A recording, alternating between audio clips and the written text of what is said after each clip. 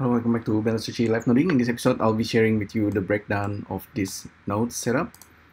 So this is the setup. This is basically like kind of like a traveling something down this bubble wrap. Yeah, anything goes. So this one actually quite simple. I'm using SVerchok add-on at the moment. So this part is SVerchok bits. There's also geometry nodes hiding. So if I refill, oh yeah, you think it's quite complicated. It is actually really simple. I'll try to explain it backward. For now, I'll just go to SVerchok first. So I have two different versions of this. So basically, we can see there's like this donut circles, right?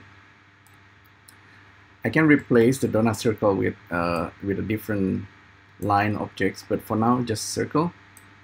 I can make changes and it will still work. So it's basically a circle, and then I have two different versions. This one with list slice. Actually, this one kind of works like it looks like dynamic paint. It's kind of maybe in the future we can just use dynamic paint or something even better. For now, we're just gonna use this. So this is let me explain. A circle that has been sampled to 48 frames. That's why this is kind of working and looping. And from that circle, I turn it into a bevel. So there is this bevel. That's why we have a donut. Two circles make a donut if you bevel them. And then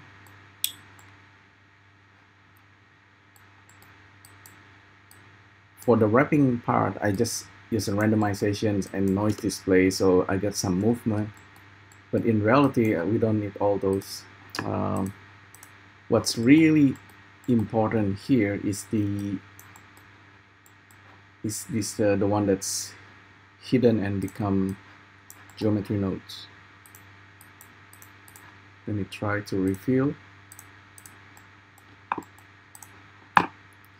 So inside geometry nodes, we actually have a couple of things here. There are a couple of things that I hide. The one that's make the donuts is basically instance torus that has been colorized with this rainbow color. Okay, so that bit is easy.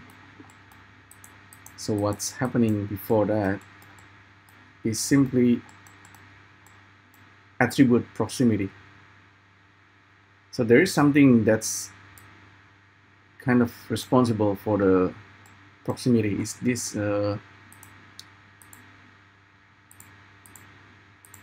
this objects that's hidden. Okay, gamma. Okay, gamma is responsible. Gamma is currently hidden. So there is basically an icosphere that's traveling around the circle. So this is gamma objects, still from SVerchok. So this is an icosphere that's been traveling around and not spreading, but also giving some kind of influence. Okay, so kind of like weight, and the weight is coming into geometry nodes using distance.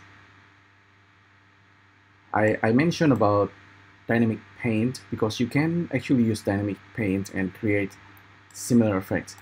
But I want to give this example because this is kind of like it's the basic idea. Once you have the weight and proximity, you can kind of create this kind of effect very easily. Alright, so the circle itself is what makes the icosphere moving. And while the icosphere, the hidden icosphere moving, we measure the distance of that objects with our wrapping paper here. Okay, I should probably name things so it's easier to understand. So we compare the traveling icosphere with this bubble wrap. So the geometry nodes is being applied to the bubble wrap. And then we measure the distance using attribute proximity. We can base it on point edges or faces. This is actually really cool. There's a video tutorial by Entagma kind of talking about these similar things. The next thing after this is attribute color ramp. We use attribute color ramp because we want to clamp the weighting. So so this is what I did. I clamp it, but in this case I'm putting the result as call, which is interesting. Maybe this should be distance as well. Oh, actually no. Well, anyway, I multiply the distance. Don't worry about this. Maybe I don't need this guy. Maybe I can just jump. Yeah, that's interesting. We have the inverted color ramp here after I multiply the distance. You can use this to control the size of spreading or the infection. Okay.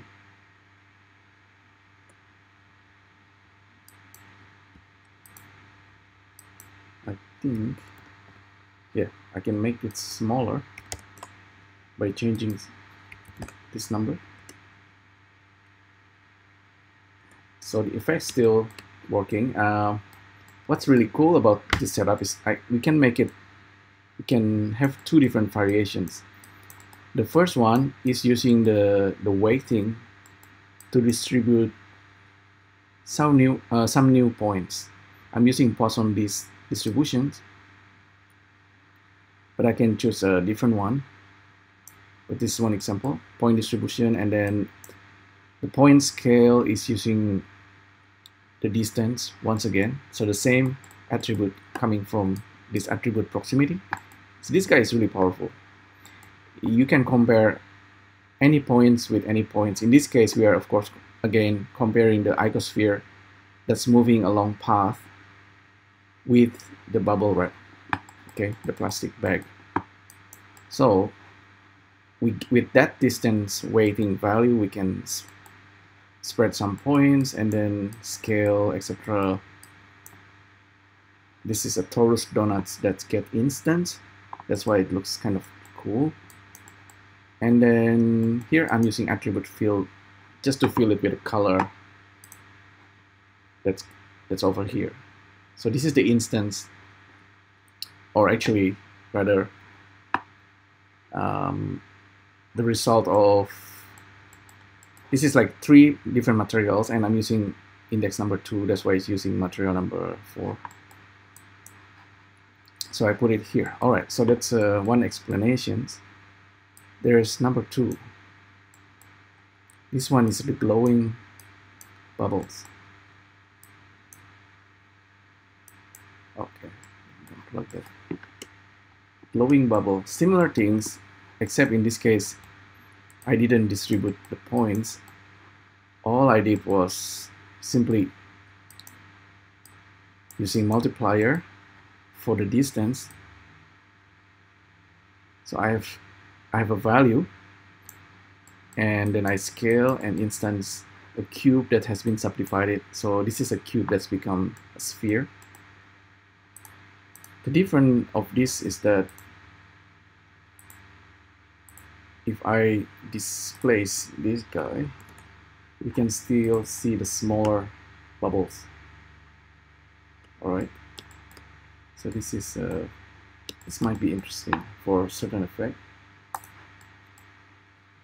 So there are all these smaller bubbles that's kind of accumulate the weight, but they're just like zeroed out, so they're kind of hidden. Only if you kind of like stay in the same place for a long time, it's kind of growing. It's become this big bubble. Okay, so that's really what it is. If I switch back the other effect, so you can see this one is kind of accumulative.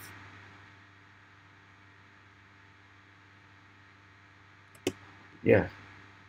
Okay, so this is basically what it is. It seems complicated, but no, it's actually quite simple. Just slightly.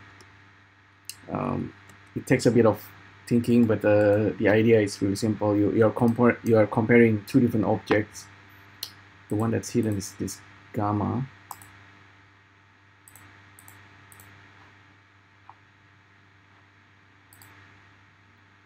So we compare the gamma with the wrapping bag here.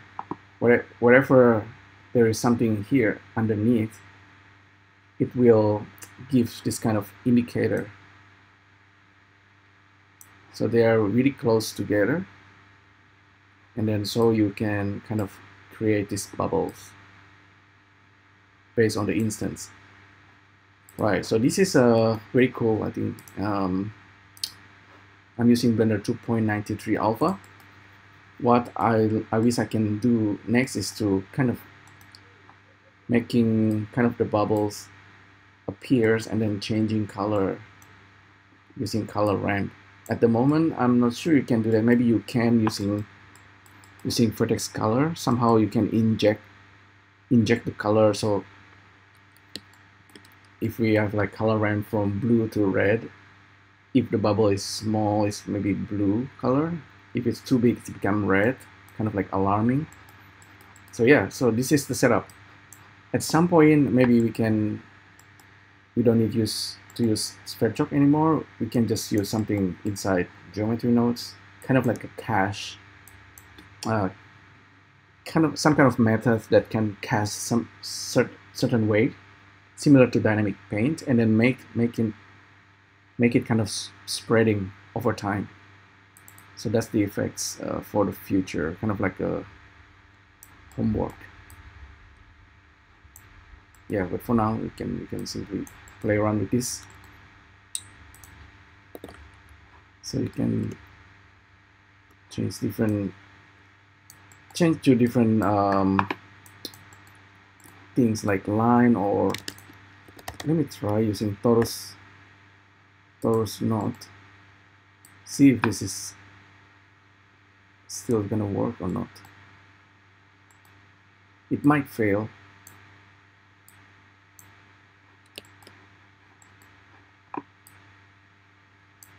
Oh yeah, it doesn't quite like the torus node.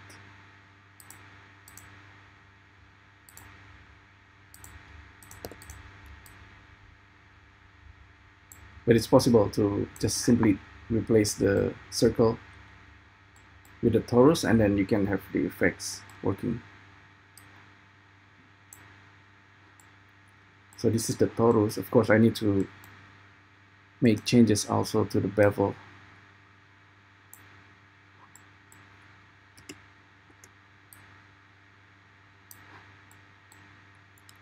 So this is what I'm trying to do. Torus node is like spiral over a donut.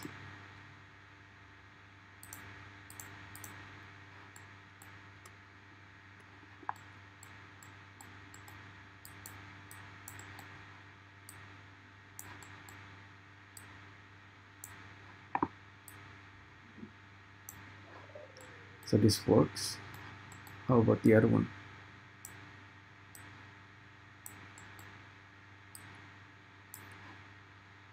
Okay, so this is the other effects.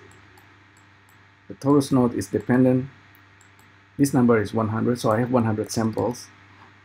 I need 100 samples so the whole thing can work.